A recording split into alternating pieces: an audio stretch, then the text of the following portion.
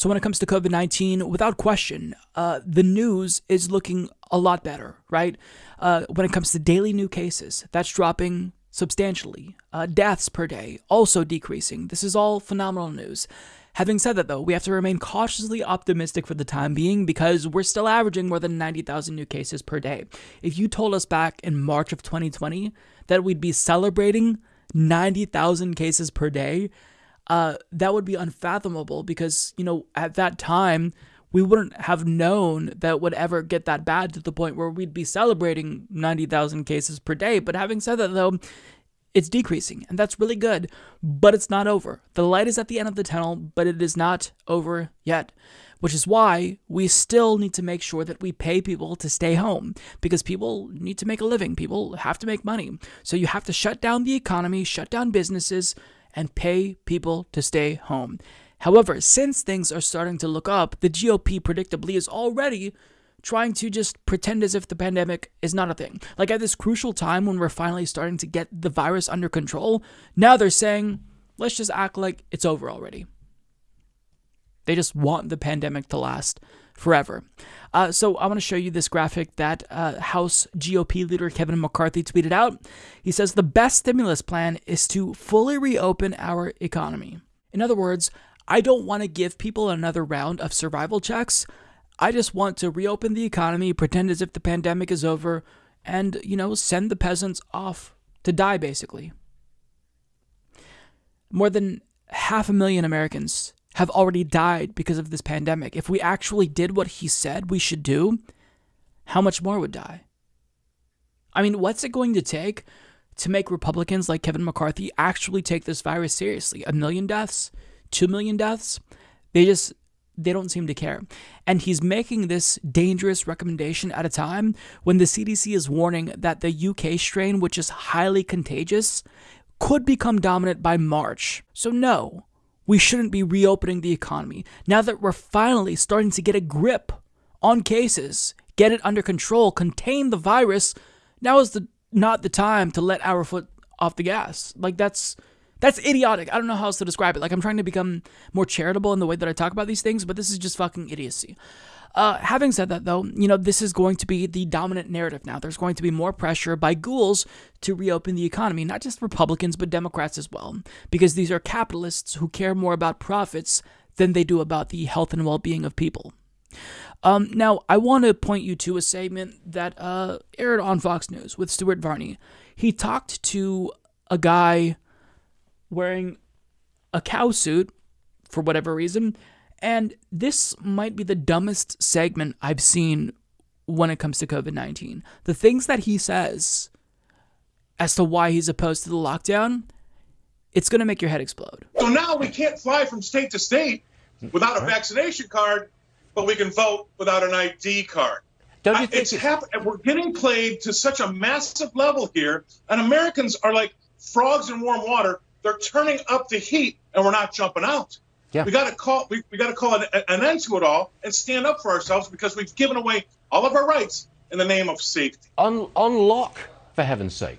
Stop these restrictions on our everyday lives, on our freedom. Can we put up that graphic again, showing the number of new cases way down? More than 40. There you go. 41% decline in new cases in a 14-day change. 22% decline in new deaths. If ever there was a time for a brave politician to stand up and say, come on, boys, unlock, get on with it, now's the time, isn't it, Scott? Stuart, 100% correct. We don't have the money. We're bankrupting my great-great-grandchildren as we speak. We just don't have the money. So open up. That's the problem.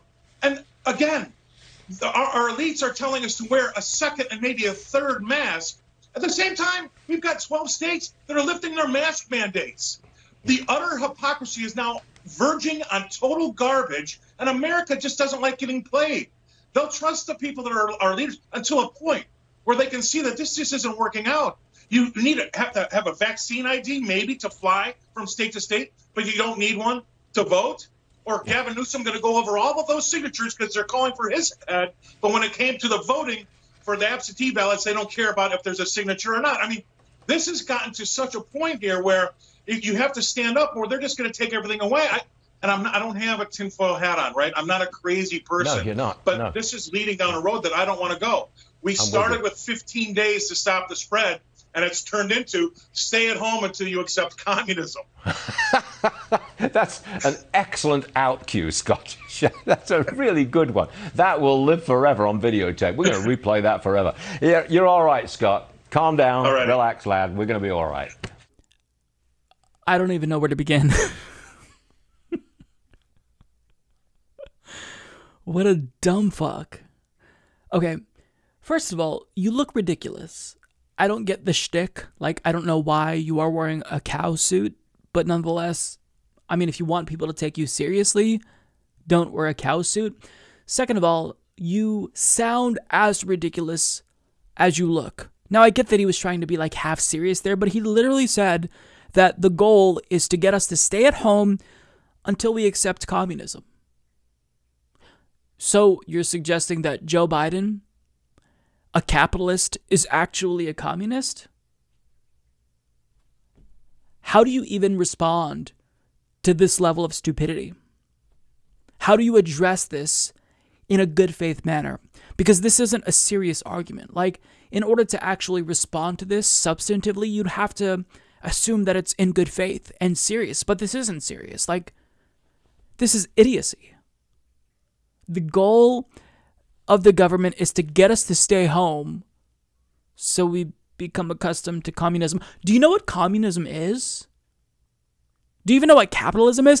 I mean, to use these terms in such an incorrect way, such an idiotic way, is just batshit fucking insane. Like, it speaks to the depravity and idiocy of the right.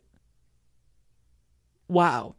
So he tries to make this equivalence between needing to be vaccinated in order to fly and voting without an ID. He says we can't fly from state to state without a vaccination card, but we can vote without an ID card. First of all, that's not mandatory, but it should be. You should be forced to prove that you've been vaccinated in order to fly if we ever actually want to reopen and get the virus under control.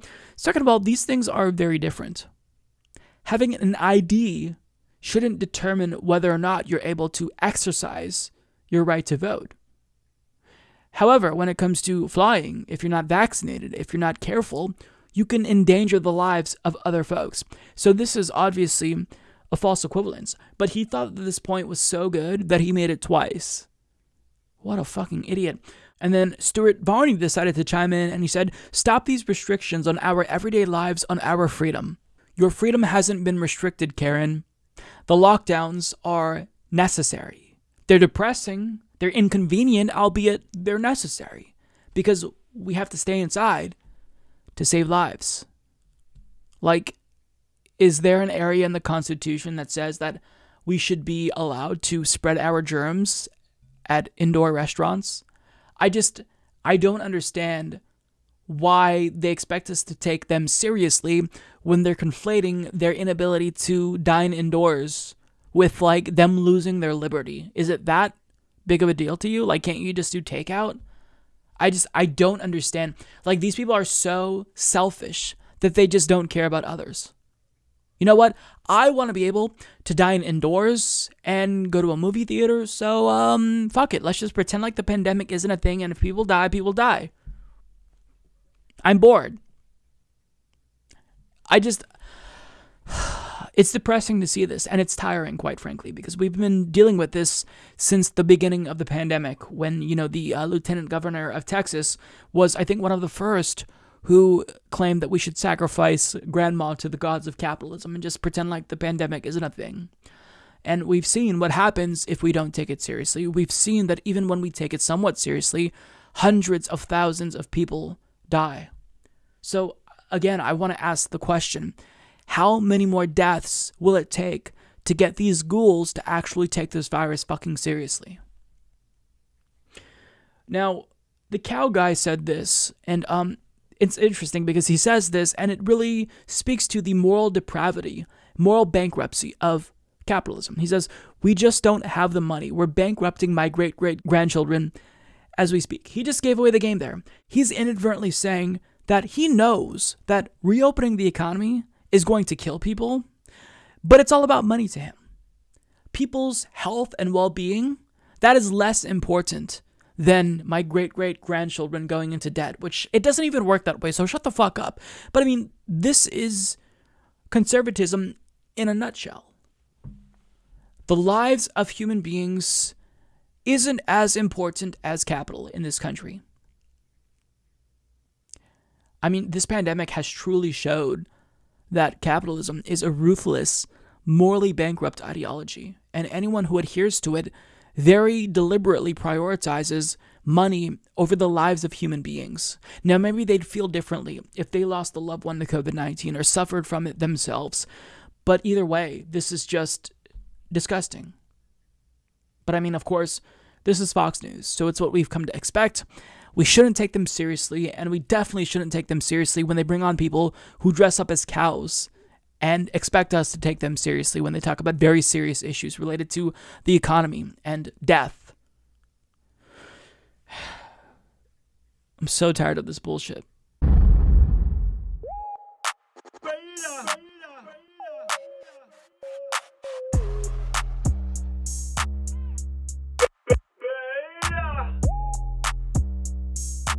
Alpha male, not a beta male.